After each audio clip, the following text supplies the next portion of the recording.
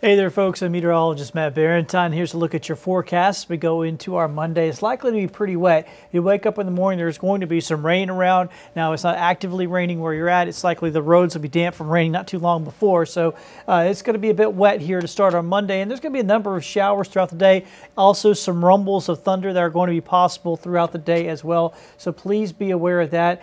Could be a fairly active day. It looks like it will be a fairly active day for us here on Monday. Just basically be prepared to run into rain at any point during the day.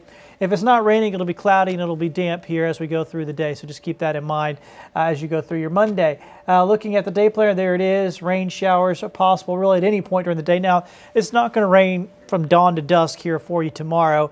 You will see breaks in this stuff. You will see times when it's just overcast, but the rain chances will be there here throughout much of the day. Temperatures will be very warm. Looks like we'll top out in the mid-70s in the afternoon. So this will be a warm day, feeling very, very spring-like. And really, that's going to be a big part of the story this upcoming week.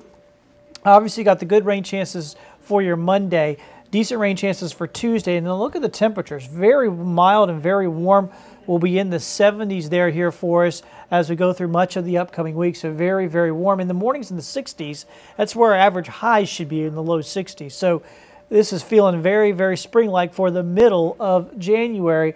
That'll finally change as we head towards the weekend. We're going to get a system coming through next Saturday. That'll bring in some cooler air behind it as we head through the second half of the weekend and on into the following week.